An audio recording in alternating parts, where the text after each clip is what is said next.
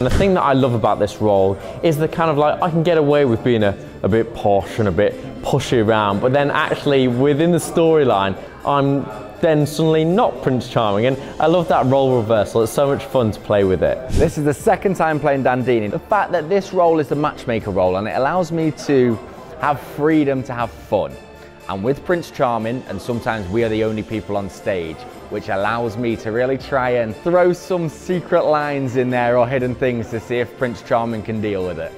I love hearing the children and scream it's behind you or laugh and giggle, and that's a really joyful thing to give. I love playing the Dame because I don't think there's anything quite like it. You can have comedy, you can have slapstick, you can have that interaction with the audience, and there's nothing better. My favourite thing about Panto is I just love the family vibe that it brings communities together, and it's just simple, harmless fun. You can't beat it. Favourite thing about pantomime, the camaraderie of the cast, but also just the atmosphere in the theatre and getting big laughs from an amazing up for it crowd.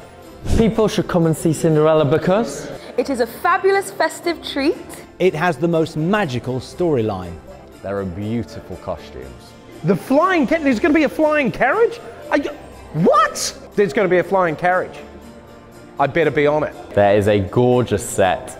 A little bit of romance. Lots and lots of laughter. There'll be some amazing dance routines. Get your tickets now.